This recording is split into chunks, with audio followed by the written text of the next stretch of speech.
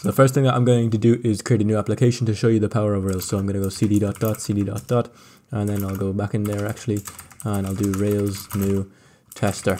And so we're just creating a new Rails application. This is the pitfall. It's taking like 30 seconds, so that's not good. You know, I only have 10 minutes to show you what Rails can do, and we're just seeing what it can do right now.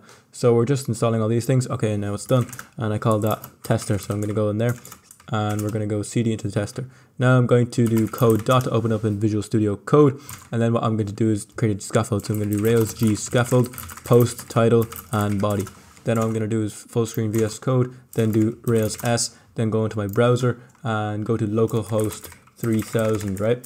So now I'm at localhost 3000, run pending migrations, and now I need to route to that page. So I'll go to config routes.rb, and then inside of here I'll do route post hashtag index, and that looks good to me. And as you can see now, I've got some sort of scaffold working, and I can create posts, edit this post, and that's really cool, right? Now I'll go to simplecss.org, and inside of Simple CSS, I'll boost my CSS very, very quickly. So where the hell is this link? I'm under pressure now.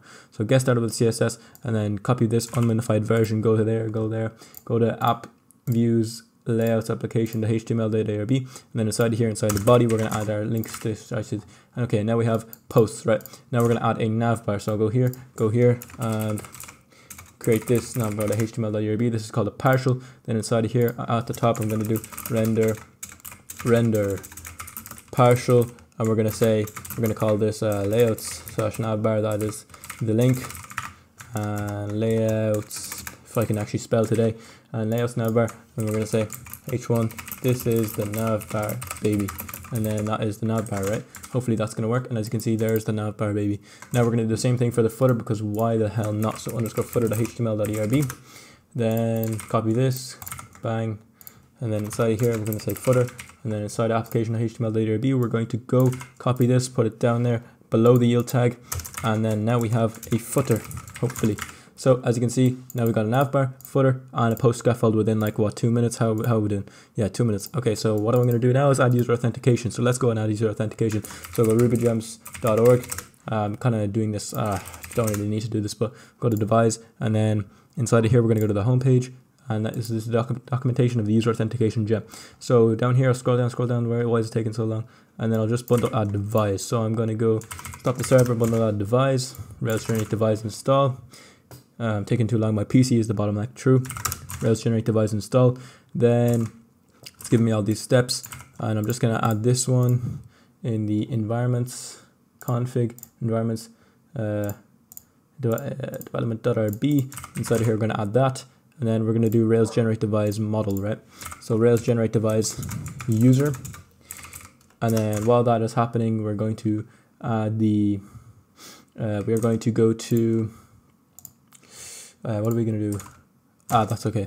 Okay, so start the server again, and now we have some sort of user authentication, right? Run the pending migration.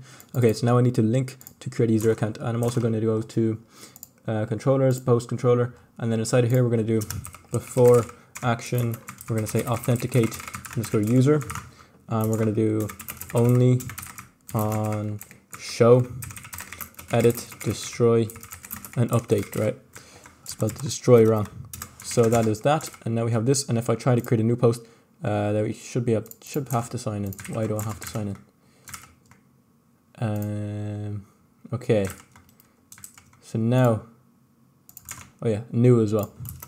So if I press new, now when I try to create a new post, it asks me to log in. So now I have user authentication. So I'll sign up, and I'll just add flash messages to my application first. So I'm going to go tier to here, scroll up a little bit, and if I can scroll up enough, right here, as you can see right there. Now I have flash messages, and I'll add this just above that, and now I have this, right? Need to sign up or sign in before continuing, so I'll just sign up, password 12356, password 1256, and now I have user authentication. Welcome, you signed up successfully. So I have scaffolding, user authentication, and it's only been 5 minutes, right? So rapid prototyping of Rails. Okay.